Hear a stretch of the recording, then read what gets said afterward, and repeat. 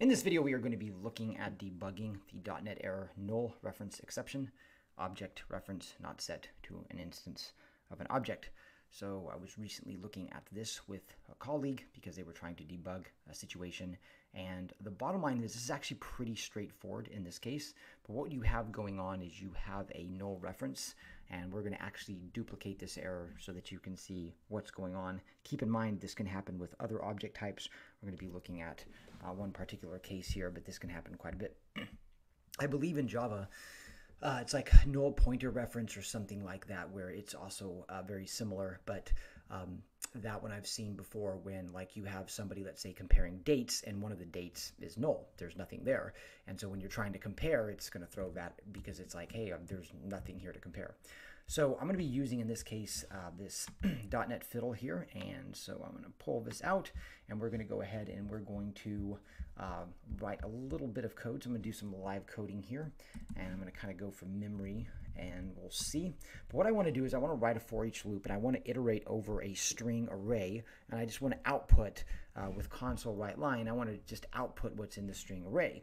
But the first thing that I want to do with the string array, and we'll call this string array throw error, is I want to set this first one to null, right? So if I iterate over this string array, there's nothing in it, and we'll actually see the error. Next thing I'm going to do is create a string array, and I'm going to call this pass fine, and we'll go ahead and we'll set this, let me put that at the end, I always forget that, string 1, and we'll do string 2, and we'll do string 3. So we have 3 strings. So if I go through, if I do a for each loop, so if I do for each and I say variable, and we'll call this str in, and we'll do pass fine first. What we should see on the screen is that, I'm going to just cut and paste this because I'm lazy. We will get the string 1, 2, and 3. So if I take this and I run this, we'll see string 1, 2, 3. That is because this array has values in it.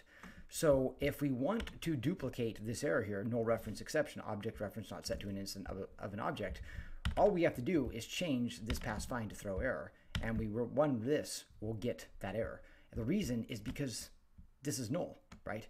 So we're trying to do something with an object that's null, and we're not able to do anything with an object that's null.